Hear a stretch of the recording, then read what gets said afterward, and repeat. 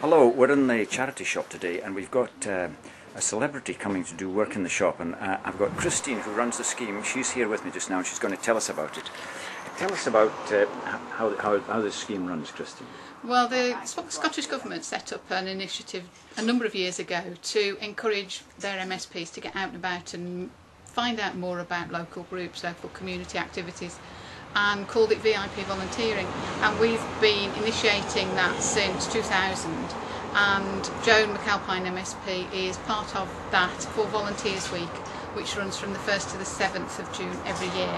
So she's hopefully due here any minute and we'll see the kind of work that your group does.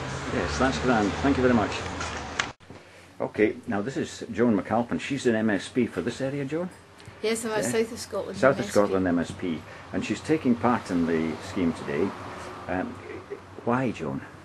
I think volunteering is very, very important, you know, and I think also it's a very worthwhile cause. I understand, I don't know a great deal about greyhounds, but I understand that a lot of them do end up on the scrap heap before they're terribly old. We've got some in here today, as you can see.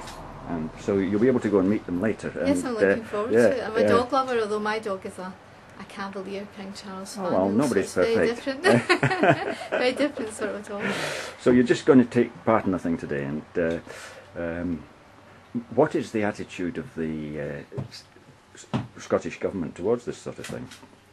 I think we would encourage participation, community activity, and volunteering. It's what holds communities together. And I think it's been very much the fabric of Scotland. I think it's what Do you have any Scotland's special about. interest in the government, in doing any job in the government? I'm the Parliamentary Liaison Officer to the First Minister. Are you? And I'm on the Education and Culture Committee.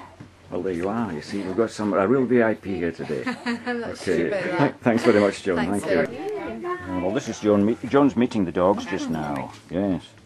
So This is Molly. this is Molly down here. Yeah. Molly's gorgeous too. Oh, they're all. Take care. You having a rest? What? Yes. We've got More? we've got regular visitors on.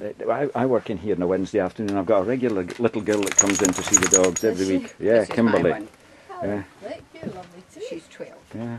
She'll be 12 this year, yes. And how long have you had her? I've had her 5 years. 5 years. 5 years next month. And did she come straight to you? Well, she was found running about New Abbey Road.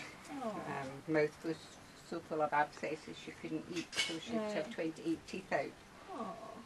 But she was 7 actually when she came, which was, you know, quite an old dog.